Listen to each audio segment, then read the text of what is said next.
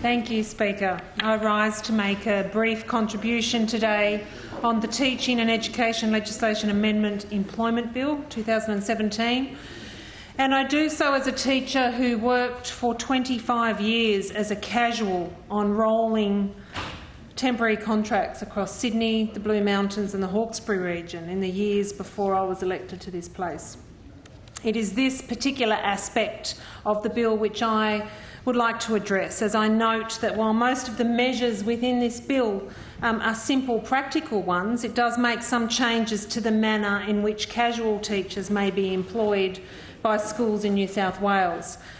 Casual workers, temporary workers, are a forgotten group in our public conversation about jobs, wages and employment. Governments often pat themselves on the back for reducing unemployment, but the hidden truth is often that the headline unemployment rate is disguising the fact that a huge section of our community are underemployed or not enjoying the benefit and security of permanent work that they ought to be entitled to. This was brought into focus on a national level in recent weeks when the Fair Work Commission upheld the right of big business to refuse to offer their long-term casual employees the chance to convert to permanent part or full-time employment. The ACTU Secretary, Sally McManus, pointed out this decision shows how hopelessly broken our workplace laws are.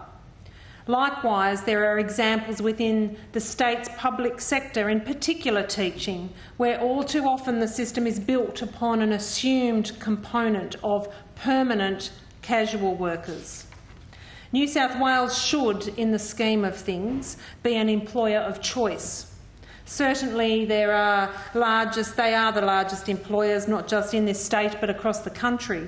That means they must set the best possible example as an employer, and they must signal to other employers the value they place on the continuation of their workers.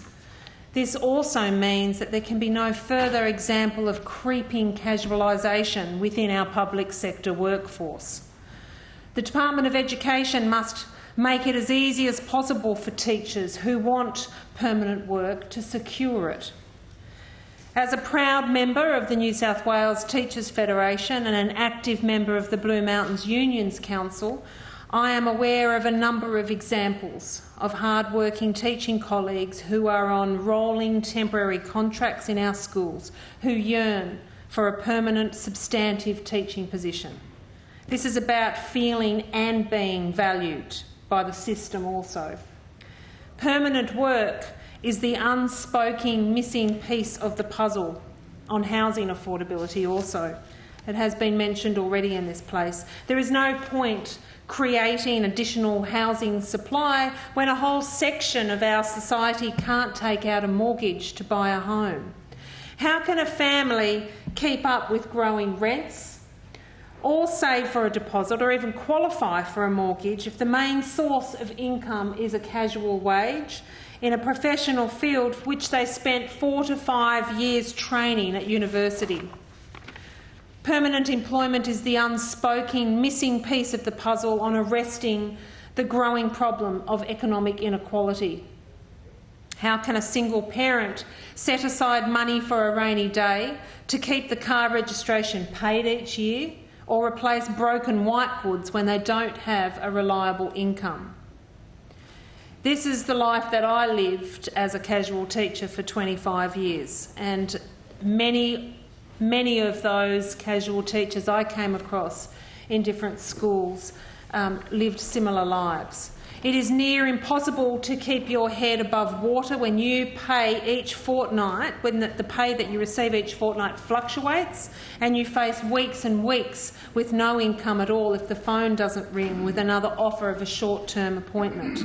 This is what pushes households into high levels of credit card debt and financial hardship. So we must remain hypervigilant against creeping casualisation. And we must push to make the security of permanent employment available for every worker who requires it, and this must start here in the New South Wales public sector. As a member of the New South Wales Teachers Federation, I'd like to acknowledge, to recognise their work here today in fighting for better pay and conditions for my colleagues in the teaching profession, as well as their support and advocacy on behalf of temporary and casual teachers. The temporary contract component of this amendment is a good step forward. It is, and it should be acknowledged. Yet it is the precarious or insecure situation and the lived experience of many workers that must be acknowledged here today. That is what we're here for.